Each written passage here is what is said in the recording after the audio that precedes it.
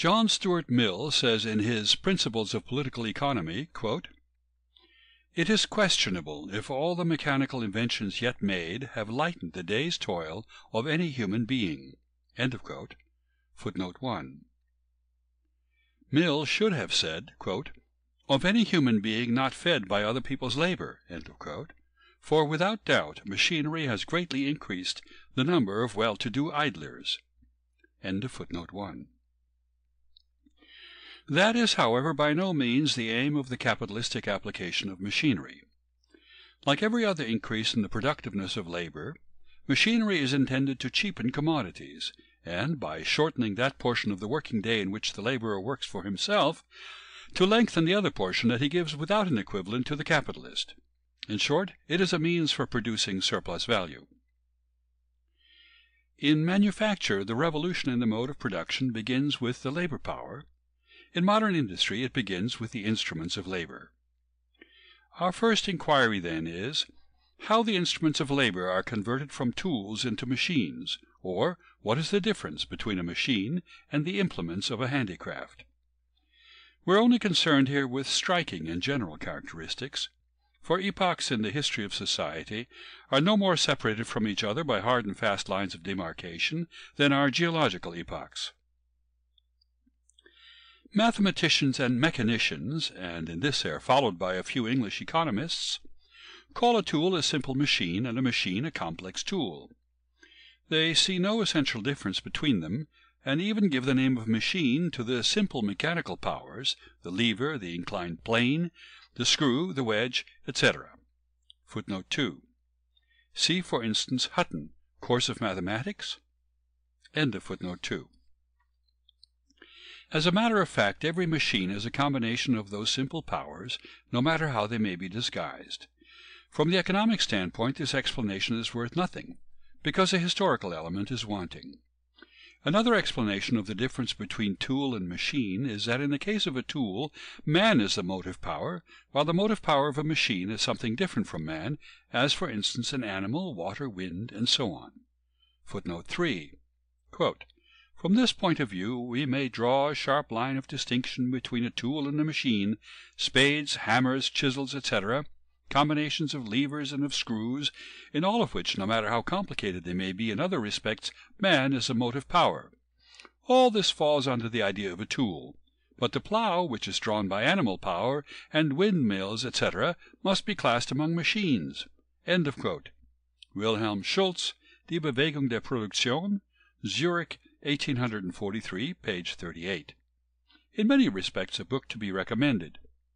End of footnote 3.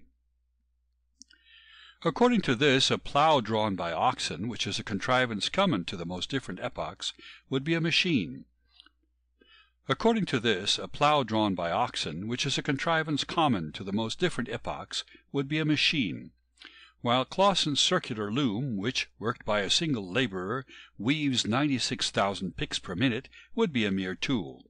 Nay, this very loom, though a tool when worked by hand, would, if worked by steam, be a machine. And since the application of animal power is one of man's earliest inventions, production by machinery would have preceded production by handicrafts.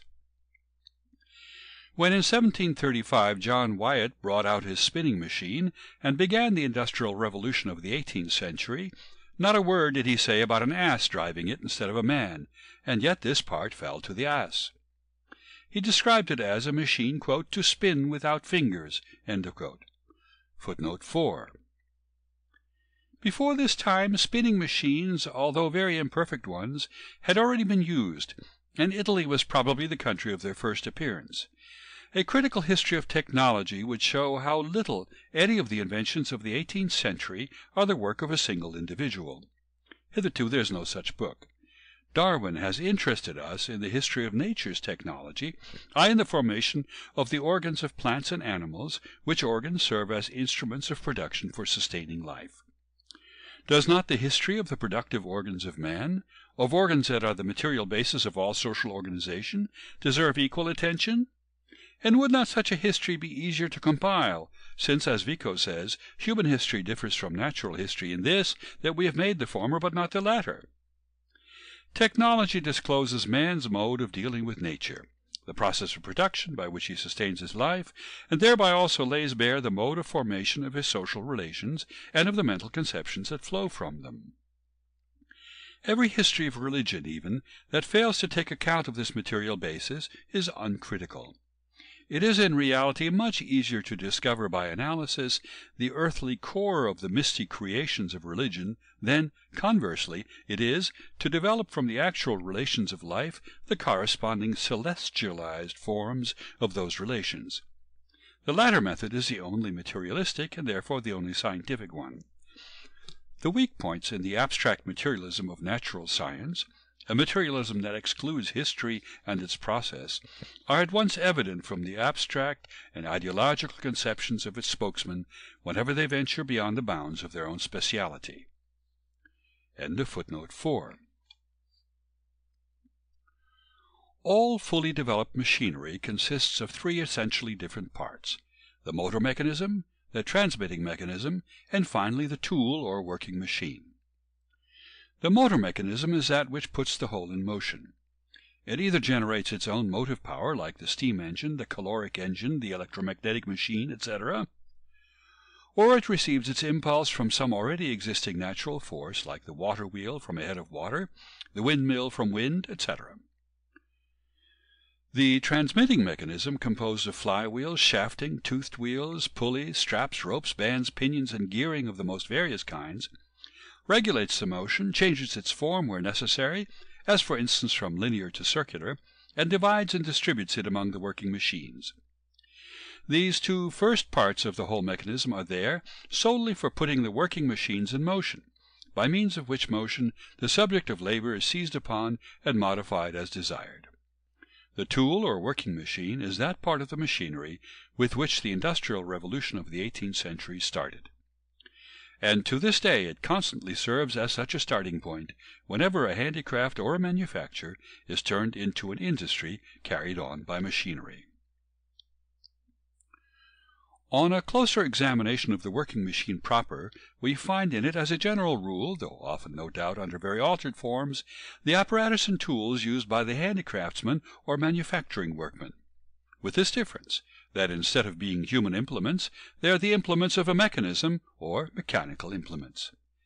Either the entire machine is only a more or less altered mechanical edition of the old handicraft tool, as for instance the power loom, footnote 5. Especially in the original form of the power loom, we recognize at the first glance the ancient loom. In its modern form, the power loom has undergone essential alterations. End of footnote 5. Or the working parts fitted in the frame of the machine are old acquaintances, as spindles are in a mule, needles in a stocking loom, saws in a sawing machine, and knives in a chopping machine. The distinction between these tools and the body proper of the machine exists from their very birth, for they continue for the most part to be produced by handicraft or by manufacture, and are afterwards fitted into the body of the machine, which is the product of machinery. Footnote 6. It is only during the last 15 years, i.e. since about 1850, that a constantly increasing portion of these machine tools have been made in England by machinery, and that not by the same manufacturers who make the machines. Instances of machines for the fabrication of these mechanical tools are the automatic bobbin-making engine, the card-setting engine, shuttle-making machines, and machines for forging mule and throstle spindles. End of footnote 6. The machine proper is therefore a mechanism that, after being set in motion, performs with its tools the same operations that were formerly done by the workman with similar tools. Whether the motive power is derived from man or from some other machine makes no difference in this respect. From the moment that the tool proper is taken from man and fitted into a mechanism, a machine takes the place of a mere implement. The difference strikes one at once, even in those cases where man himself continues to be the prime mover. The number of implements that he himself can use simultaneously is limited by the number of his own natural instruments of production, by the number of his bodily organs. In Germany they tried at first to make one spinner work 2 spinning wheels, that is, to work simultaneously with both hands and both feet. This was too difficult. Later, a treadle spinning wheel with 2 spindles was invented. but adepts in spinning who could spin 2 threads at once were almost as scarce as 2-headed men. The jenny, on the other hand, even at its very birth, spun with 12 to 18 spindles, and the stocking loom knits with many thousand needles at once. The number of tools that a machine can bring into play simultaneously is from the very first emancipated from the organic limits that hedge in the tools of a handicraftsman. In many manual implements, the distinction between man as a mere motive power and man as a workman or operator properly so called is brought into striking contrast. For instance, the foot is merely the prime mover of the spinning wheel, while the hand, working with the spindle and drawing and twisting, performs the real operation of spinning.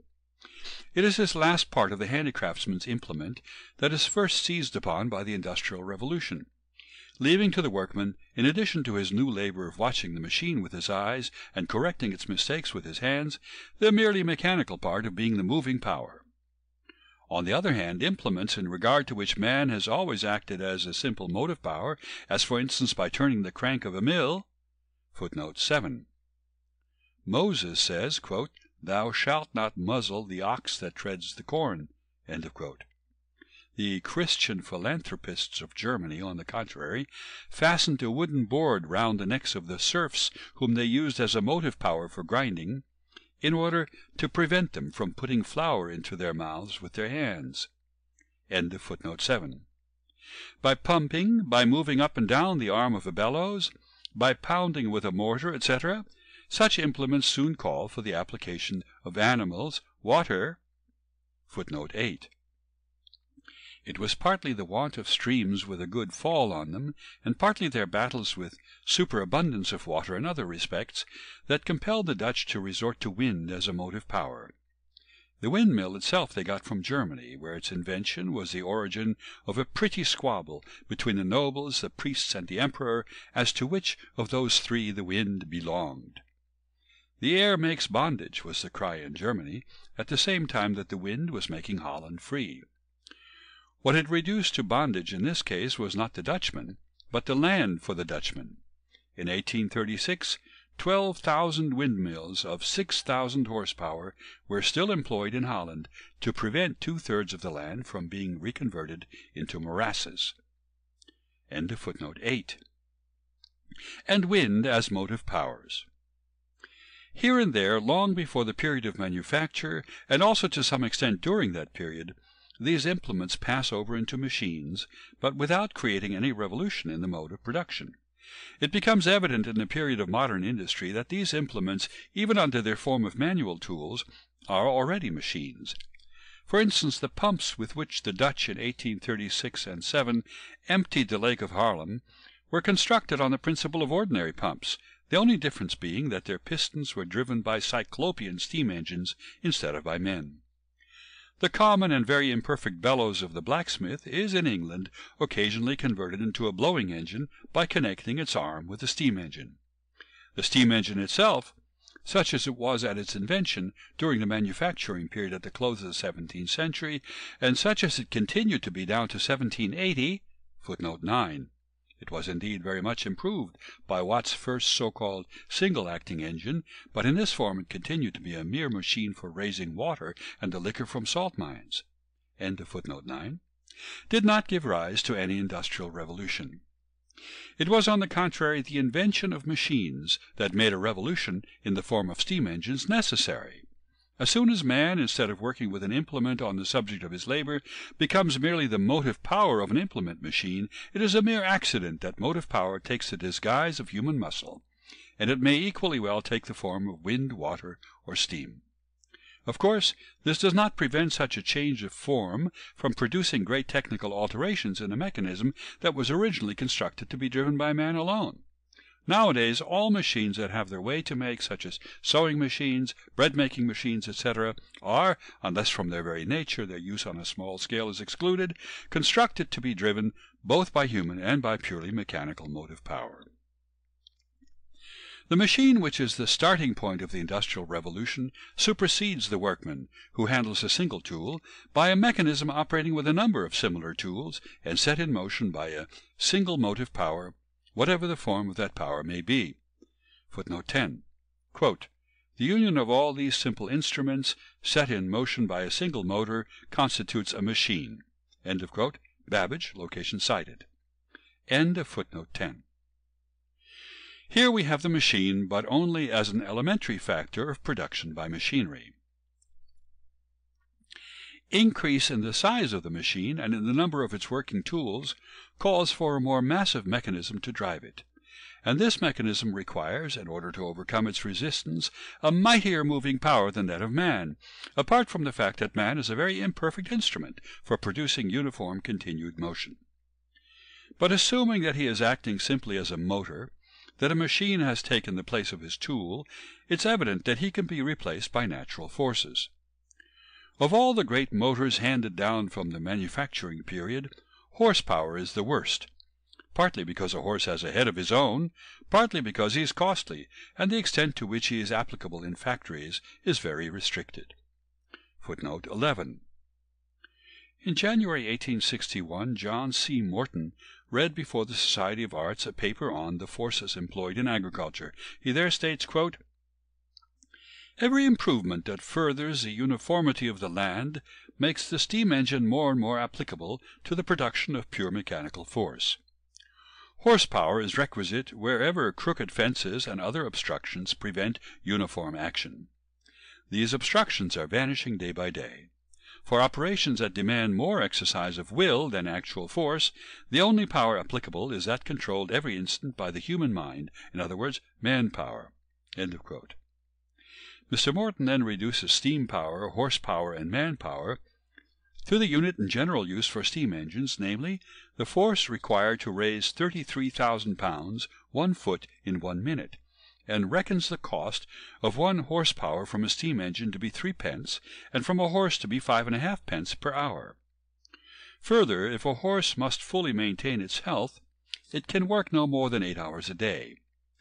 3 at the least out of every 7 horses used on tillage land during the year can be dispensed with by using steam power at an expense not greater than that which, the horses dispensed with, would cost during the 3 or 4 months in which alone they can be used effectively. Lastly, steam power, in those agricultural operations in which it can be employed, improves, in comparison with horsepower, the quality of the work. To do the work of a steam engine would require 66 men at a total cost of 15 shillings an hour, and to do the work of a horse 32 men at a total cost of 8 shillings an hour. End of footnote 11. Nevertheless, the horse was extensively used during the infancy of modern industry. This is proved as well by the complaints of contemporary agriculturists as by the term horsepower, which has survived to this day as an expression for mechanical force. Wind was too inconstant and uncontrollable, and besides, in England, the birthplace of modern industry, the use of water power preponderated even during the manufacturing period. In the 17th century attempts had already been made to turn 2 pairs of millstones with a single water wheel, but the increased size of the gearing was too much for the water power, which had now become insufficient, and this was one of the circumstances that led to a more accurate investigation of the laws of friction.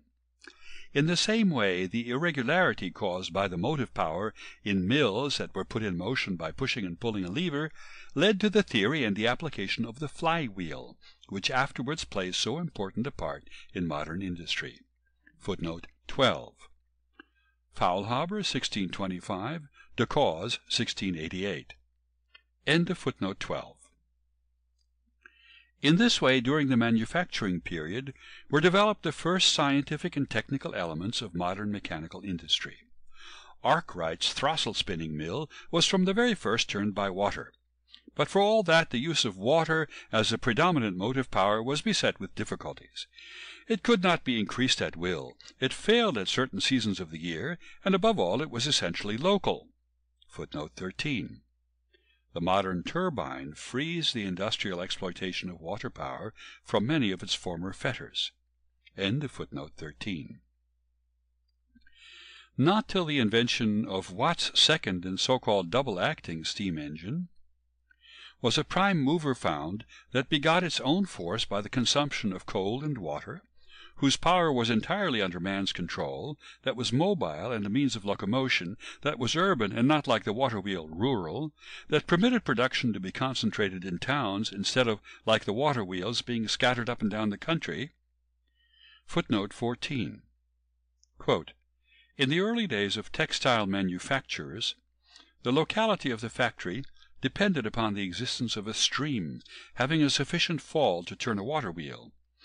And although the establishment of the water mills was the commencement of the breaking up of the domestic system of manufacture, yet the mills necessarily situated upon streams, and frequently at considerable distances the one from the other, formed part of a rural rather than an urban system. And it was not until the introduction of the steam power as a substitute for the stream that factories were congregated in towns, and localities where the coal and water required for the production of steam were found in sufficient quantities. The steam engine is the parent of manufacturing towns. End of quote.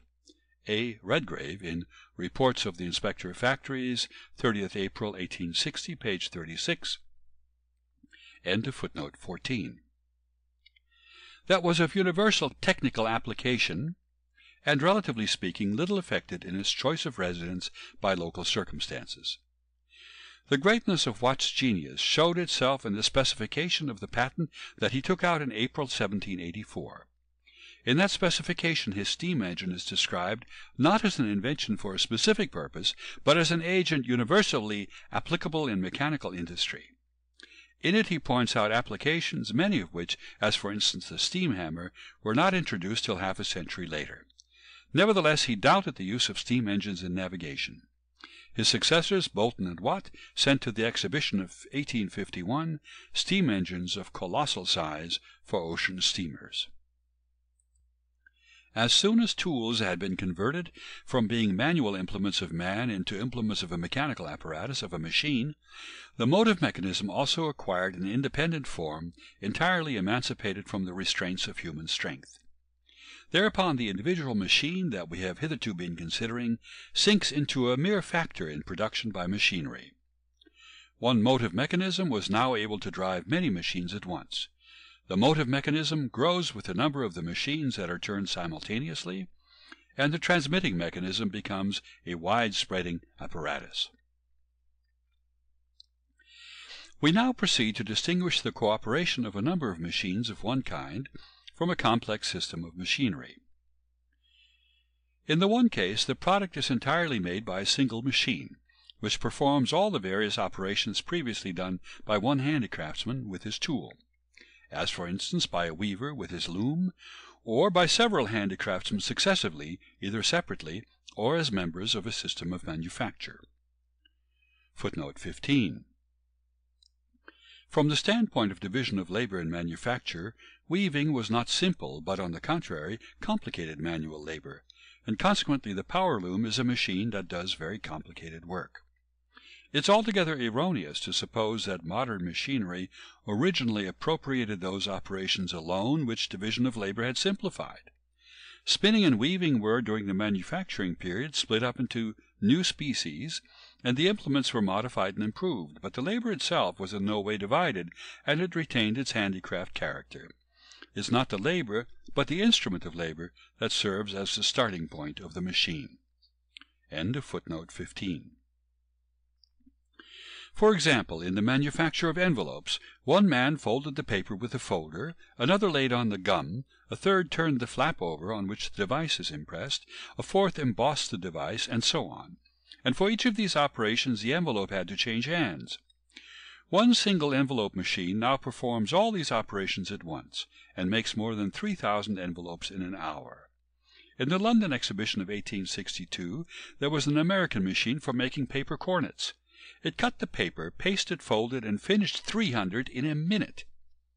Here the whole process, which, when carried on as manufacture, was split into and carried out by a series of operations, is completed by a single machine working a combination of various tools. Now, whether such a machine be merely a reproduction of a complicated manual implement, or a combination of various simple implements specialized by manufacture, in either case, in the factory, i.e. in the workshop in which machinery alone is used, we meet again with simple cooperation, And, leaving the workman out of consideration for the moment, this cooperation presents itself to us in the first instance as the conglomeration in one place of similar and simultaneously acting machines. Thus, a weaving factory is constituted of a number of power looms working side by side, and a sewing factory of a number of sewing machines, all in the same building. But there is here a technical oneness in the whole system, owing to all the machines receiving their impulse simultaneously and in an equal degree from the pulsations of the common prime mover by the intermediary of the transmitting mechanism, and this mechanism to a certain extent is also common to them all, since only particular ramifications of it branch off to each machine. Just as a number of tools, then, form the organs of a machine, so a number of machines of one kind constitute the organs of the motive mechanism. A real machinery system, however, does not take the place of these independent machines until the subject of labor goes through a connected series of detailed processes that are carried out by a chain of machines of various kinds, the one supplementing the other. Here we have again the cooperation by division of labor that characterizes manufacture, only now it is a combination of detail machines. The special tools of the various detail workmen, such as those of the beaters, cambers, spinners, etc. in the woolen manufacture, are now transformed into the tools of specialized machines, each machine constituting a special organ with a special function in the system.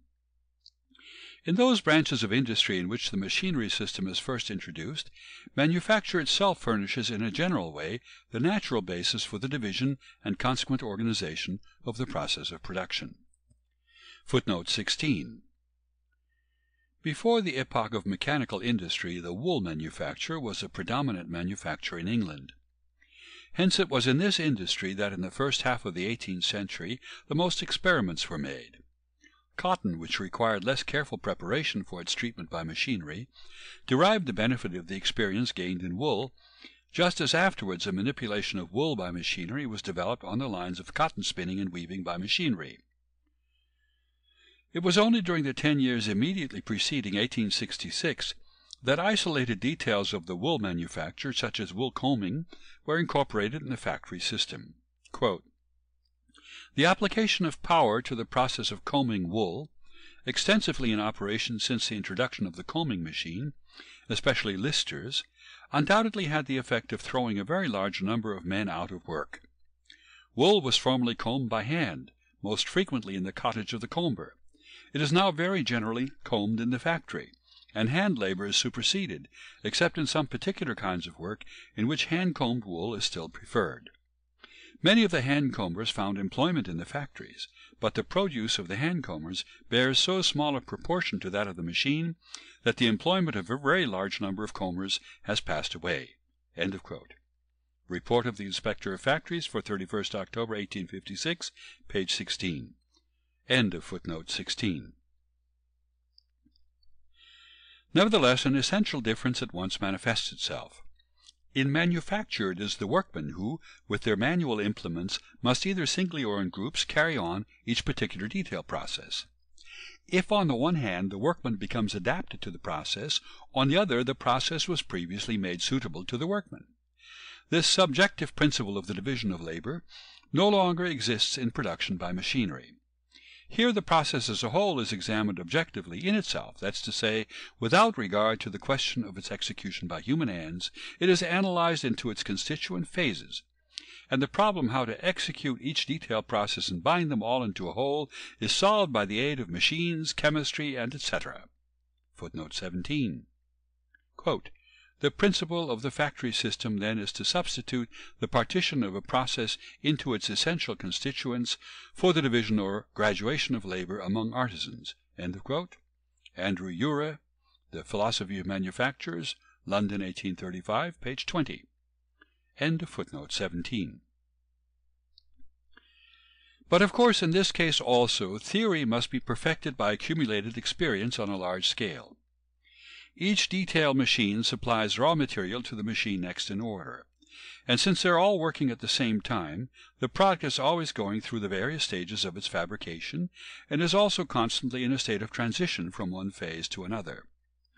Just as in manufacture the direct cooperation of the detail laborers establishes a numerical proportion between the special groups, so in an organized system of machinery, where one detail machine is constantly kept employed by another, a fixed relation is established between their numbers, their size, and their speed.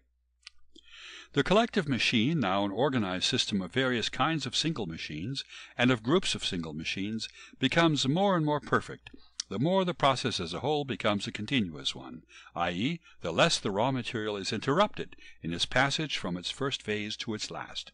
In other words, the more its passage from one phase to another is effected not by the hand of man, but by the machinery itself.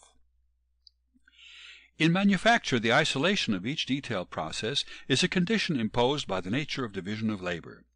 But in the fully developed factory, the continuity of those processes is, on the contrary, imperative.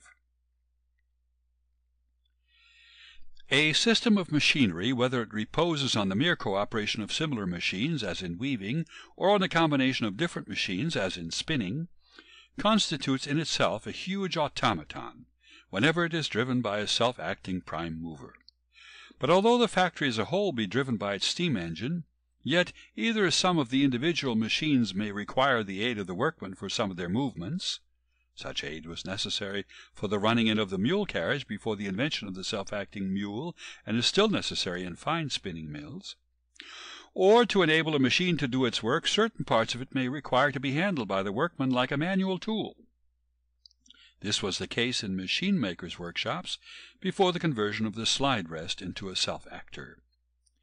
As soon as a machine executes without man's help all the movements requisite to elaborate the raw material, needing only attendance from him, we have an automatic system of machinery, and one that is susceptible of constant improvement in its details.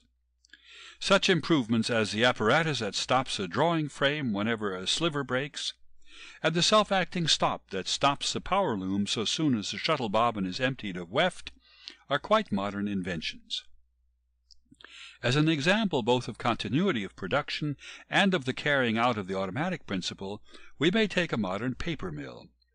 In the paper industry generally, we may advantageously study in detail not only the distinction between modes of production based on different means of production, but also the connection of the social conditions of production with those modes. For the old German paper-making furnishes us with a sample of handicraft production, that of Holland in the 17th and of France in the 18th century with a sample of manufacturing in the strict sense, and that of modern England with a sample of automatic fabrication of this article. Besides these, there still exist in India and China two distinct antique Asiatic forms of the same industry. An organized system of machines to which motion is communicated by the transmitting mechanism from a central automaton is the most developed form of production by machinery. Here we have, in place of the isolated machine, a mechanical monster whose body fills whole factories, and whose demon power, at first veiled under the slow and measured motions of his giant limbs, at length breaks out into the fast and furious whirl of his countless working organs.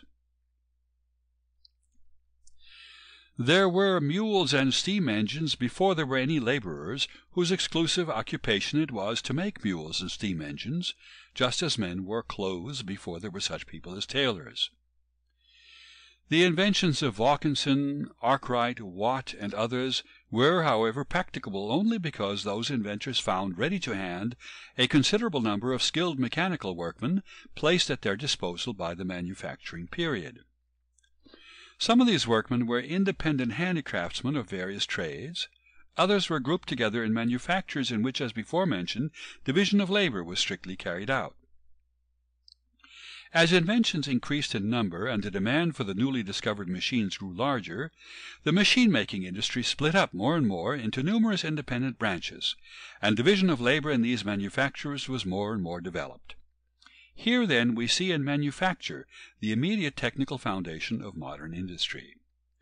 Manufacture produced the machinery by means of which modern industry abolished the handicraft of manufacturing systems in those spheres of production that it first seized upon. The factory system was therefore raised in a natural course of things on an inadequate foundation. When the system attained to a certain degree of development, it had to root up this ready-made foundation, which in the meantime had been elaborated on the old lines, and to build up for itself a basis that should correspond to its methods of production. Just as the individual machine retains a dwarfish character so long as it is worked by the power of man alone, and just as no system of machinery could be properly developed before the steam engine took the place of the earlier motive powers, animals, wind, and even water, so too modern industry was crippled in its complete development so long as its characteristic instrument of production, the machine, owed its existence to personal strength and personal skill, and depended upon the muscular development, the keenness of sight, and the cunning of hand with which the detailed workmen in manufactures and the manual laborers in handicrafts wielded their dwarfish implements. Thus, apart from the dearness of the machines made in this way, a circumstance that is ever present to the mind of the capitalist, the expansion of industries carried on by means of machinery, and the invasion by machinery of fresh branches of production, were dependent on the growth of a class of workmen who, owing to the almost artistic nature of their employment, could increase their numbers only gradually, and not by leaps and bounds. But besides this, at a certain stage of its development, modern industry became technologically incompatible with the basis furnished for it by handicraft and manufacture. The increasing size of the prime movers, of the transmitting mechanism, and of the machines proper, the greater complication, multiformity, and regularity of the details of these machines, as they more and more departed from the model of those originally made by manual labor and acquired a form untrammeled except by the conditions under which they worked. Footnote 18. The power loom was at first made chiefly of wood. In its improved modern form it is made of iron. To what an extent the old forms of the instruments of production influenced their new forms at first starting is shown by, amongst other things, the most superficial comparison of the present power loom with the old one, of the modern blowing apparatus of a blast furnace with the first inefficient mechanical reproduction of the ordinary bellows, and perhaps more strikingly than in any other way, by the attempts before the invention of the present locomotive to construct a locomotive that actually had 2 feet, which after the fashion of a horse it raised alternately from the ground. It's only after considerable development of the science of mechanics and accumulated practical experience that the form of a machine becomes settled entirely in accordance with mechanical principles and emancipated from the traditional form of the tool that gave rise to it. End of footnote 18. The perfecting of the automatic system and the use, every day more unavoidable, of a more refractory material such as iron instead of wood, the solution of all these problems, which sprang up by the force of circumstances, everywhere met with a stumbling block in the personal restrictions which even the collective laborer of manufacture could not break through except to a limited extent. Such machines as the modern hydraulic press, the modern power loom, and the modern carding engine could never have been furnished by manufacture. A radical change in the mode of production in one sphere of industry involves a similar change in other spheres. This happens at first in such branches of industry as are connected together by being separate phases of a process, and yet are isolated by the social division of labor in such a way that each of them produces an independent commodity. Thus, spinning by machinery made weaving by machinery a necessity, and both together made the mechanical and chemical revolution that took place in bleaching, printing, and dyeing imperative. So too, on the other hand, the revolution in cotton spinning called forth the invention of the gin for separating the seeds from the cotton fiber. It was only by means of this invention that the production of cotton became possible on the enormous scale at present required. Footnote 19. Eli Whitney's cotton gin had until very recent times undergone less essential changes than any other machine of the 18th century. It's only during the last decade, i.e. since 1856, that another American, Mr. Emery of Albany, New York, has rendered Whitney's gin antiquated by an improvement as simple as it is effective. End of footnote 19. But more especially, the revolution in the modes of production of industry and agriculture made necessary a revolution in the general conditions of the social process of production, i.e. in the means of communication and of transport. In a society whose pivot to use an expression of Fourier, was agriculture on a small scale, with its subsidiary domestic industries and the urban handicrafts. The means of communication and transport were so utterly inadequate to the productive requirements of the manufacturing period, with its extended division of social labor, its concentration of the instruments of labor and of the workman, and its colonial markets, that they became, in fact, revolutionized. In the same way, the means of communication and transport handed down from the manufacturing period soon became unbearable trammels on modern industry, with its feverish haste of production, its enormous extent, its constant flinging of capital and labor from one sphere of production into another, and its newly created connections with the markets of the whole world. Hence, apart from the radical changes introduced in the construction of sailing vessels, the means of communication and transport became gradually adapted to the modes of production of mechanical industry by the creation of a system of river steamers, railways, ocean steamers, and telegraphs. But the huge masses of iron that had now to be forged, to be welded, to be cut, to be bored, and to be shaped, demanded on their part cyclopean machines, for the construction of which the methods of the manufacturing period were utterly inadequate. Modern industry had therefore itself to take in hand the machine, its characteristic instrument of production, and to construct machines by machines. It was not till it did this that it built up for itself a fitting technical foundation and stood on its own feet. Machinery, simultaneous with the increasing use of it in the first decades of this century, appropriated by degrees the fabrication of machines proper.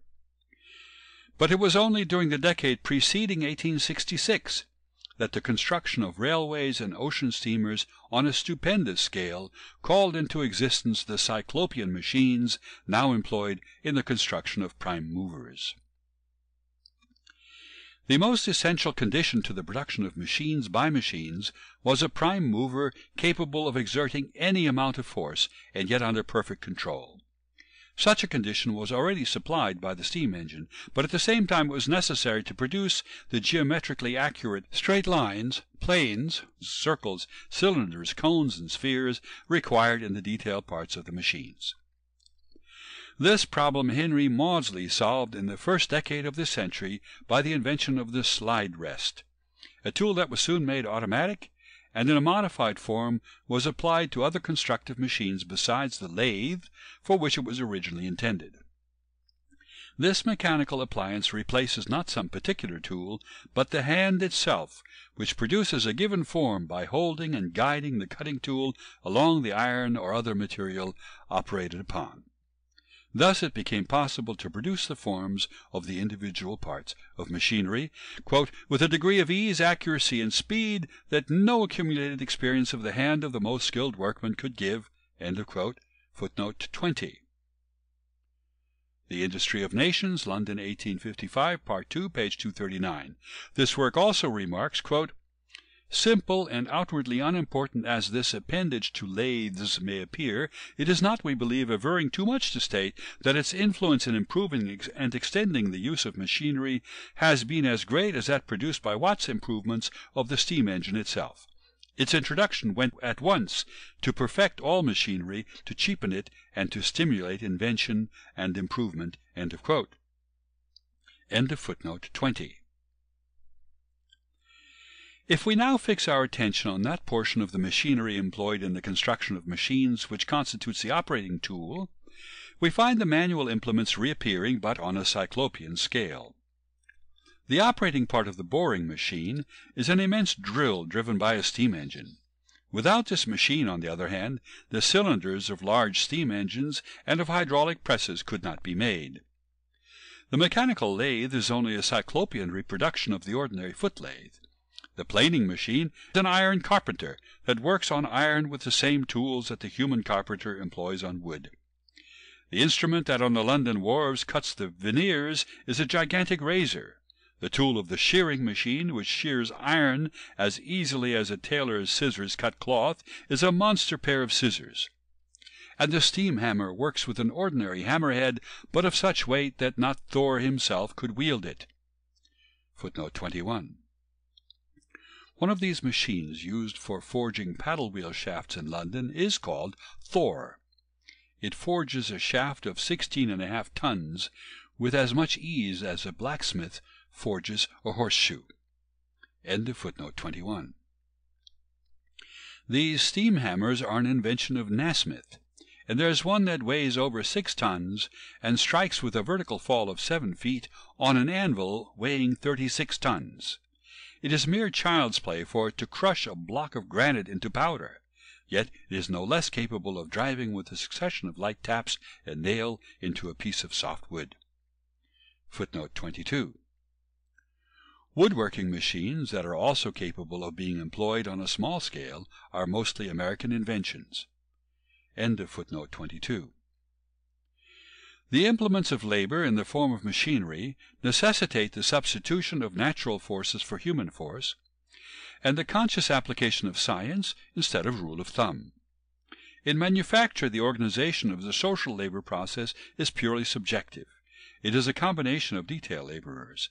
In its machinery system, modern industry has a productive organism that is purely objective, in which the laborer becomes a mere appendage to an already existing material condition of production. In simple cooperation, and even in that founded on division of labor, the suppression of the isolated by the collective workman still appears to be more or less accidental. Machinery, with a few exceptions to be mentioned later, operates only by means of associated labor or labor in common. Hence, the cooperative character of the labor process is, in the latter case, a technical necessity dictated by the instrument of labor itself.